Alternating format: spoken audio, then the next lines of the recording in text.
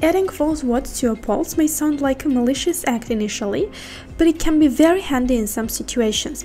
For instance, when you have just created your poll and want to give credibility and trustworthiness to your quiz, you may add fake words to your polls and remove them when you already have valid answers from your responders. To find this feature, go to the General tab, scroll down and you can see Add Fake Words feature, and you can mark the checkbox. Then a new column appears. Here we can already write our fake words.